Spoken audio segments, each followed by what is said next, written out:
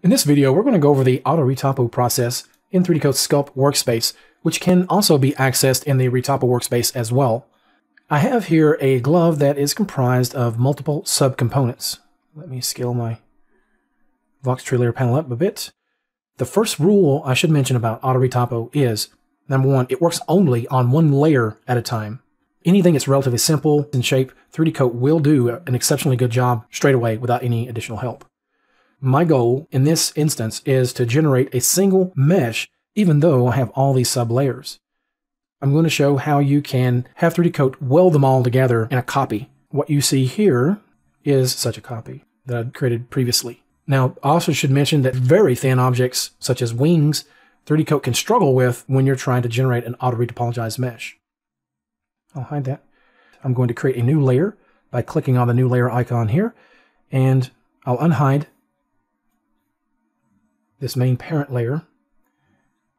When you merge objects together, as I'm about to do, or any merging operation, it's a good idea to use voxels as opposed to surface mode. In surface mode, you can merge layers together, but you oftentimes will find intersecting error messages, and it takes longer to calculate in general.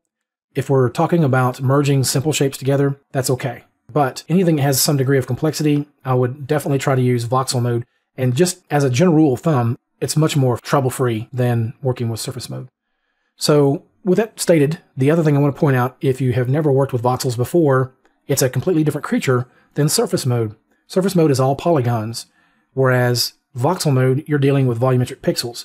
There is an adaptive outer mesh that we see in the viewport, but what you're actually working on is the volumetric pixels themselves. The adaptive mesh is just a secondary thing that 3D Coat applies so the viewer can see it, because you, the viewer, will never see the voxels themselves. When you're working with voxels, think Photoshop. And what I mean by that is, in Photoshop, as you know, if you work with a very large document size, let's say 2K or 4K, something of that sort, you don't really need to increase the dots per inch or the resolution on that document. It already has enough native resolution. However, if you're working on a letter-sized document or a business card or something like that, and you still want a high degree of resolution with your images or graphics, then you definitely need to increase the dots per inch to ensure you have the appropriate amount of resolution. 3D Coat is exactly the same way when you're working with voxels, and only when you're working with voxels. So, the larger the scale of your object, consider it a larger canvas. The smaller it is, the smaller the canvas, if you will, or the smaller the document size, in a sense. How you would increase the resolution, or the dots per inch, so to speak, is to click the increase resolution icon here at the lower part of the Vox Tree layer panel. And you want to do this before you actually perform an operation, or before you import an object, so that you have adequate resolution when you perform that operation. So, what I need to do is make sure that I have enough resolution to capture all the details. If I do it now, you'll see what happens. Merge visible. It does it quickly, but when I hide the original layer, it just doesn't have enough resolution. So I'm going to leave this layer here, but I'm just going to clear it. Let's try it again. Let's increase this. I'll go to about 16. There is no hard and fast rule in this regard, because 16 may be way too high if your object is scaled up. Okay, so you just have to get a feel for it. One way to do that is to observe the amount of polygons here at the bottom in the status bar. Another method of evaluating the density of the model is to toggle wireframe on with the W key to visually inspect it as you make changes to the resolution. So I'll unhide this original layer and right-click, merge visible. Okay, so it's about 2 million polygons. That's not all that bad. Let's hide that. Let's zoom in. So it did a fairly good job. And essentially what it did is weld all those individual parts into a copy onto this new layer. That means the original layer and all of its children are completely undisturbed. So let me now hide the original. I'm going to go to the Retopo workspace, and I've got a copy here that I previously created with this thin surface. As long as you have some degree of thickness, 3D Coat can do a decent job, but it can struggle, as you can see here along the edges. What I want to do is close off the very top, and I want to make it essentially a solid object. Later on, I can go back and delete all these polygons that are in the center here. We'll go back to the Sculpt workspace, and what I'll do is go to the Primitives tool, I'm going to choose a freeform disk that I used previously. I can transform it using the Transform Lattice Toggle option. Or you can go to the E panel. You can also hit the E key and choose something like a freeform lasso. Select all the points and use the gizmo this way. So I'm going to push it into place. Scale it in.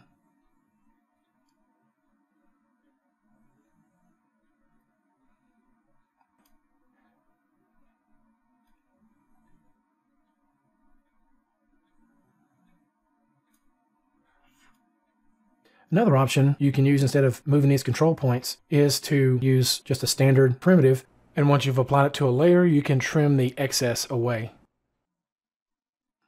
Let's move this up again. You can bring the thickness down here. I want to apply this to a separate layer for the moment. Give it plenty of resolution. That'll be enough. And I'll apply it to this separate layer. Now, let's go to the cutoff tool. I can ghost the glove object and use the closed spline or any of these other shape marquees. You can brush or you can click to create individual points. I'm going to try and brush.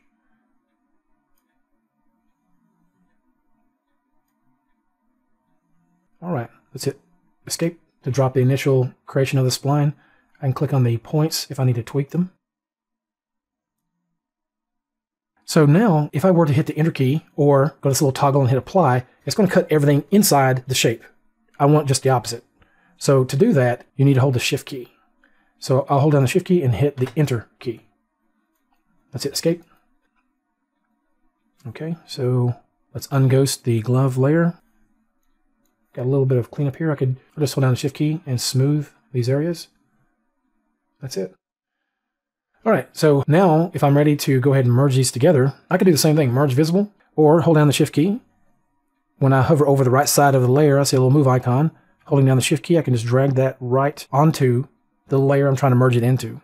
Now, I should mention that we want to avoid having any high-frequency surface details on an Auto-Retopo object. We can use it, and it can probably do a decent job, but it will improve the results if we try to simplify things as much as possible, because any surface details, the algorithm is going to have to evaluate. In this case, we don't want that. So again, the more simplified you can make it, the better. So to smooth all these surface details, if this is a really low polygon model, then smoothing might alter the shape. It might shrink it a bit too much for our purposes. But in this instance, we have a fairly dense copy, so smoothing will simply smooth or shrink the details. Let's go to the bottom of the tool panel and click Smooth All a few times. And you can see all the stitching detail that we don't need is melting away each time we click that. Also, if there are any small pockets inside, that melting or welding process you get with voxels can be very beneficial. If I hit the W key for wireframe, I can see there is an internal pocket that I need to close. We can see one large pocket as well as a few others here as well.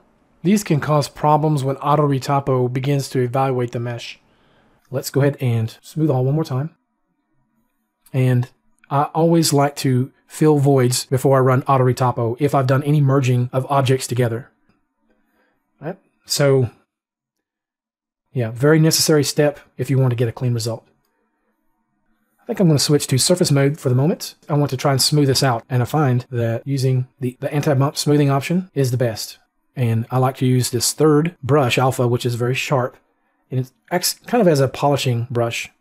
And it's very subtle. So let's turn wireframe off. And I'll right-click and drag up to increase the smoothing intensity. And just lightly brush over these areas. So it's not smoothing too much. It's just smoothing out the surface irregularities. And that's precisely what I want.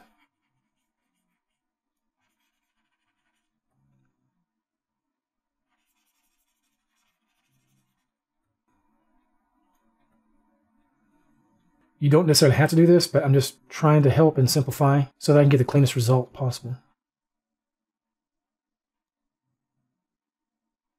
So now we have things pretty much set up. However, I'm going to do a little bit more cleanup here. I can use the fill brush, either in voxel mode or surface mode, it doesn't really matter. come along and just fill this area.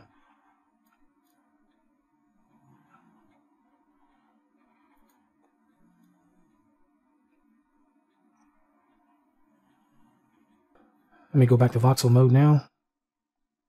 I'm going to choose 2 million. Let's smooth all one more time. All right, so now we have a very simplified version of all these individual parts. Now that we have completed our model prep, let's pick up in the next video where we will initiate the Auto-Retopo process.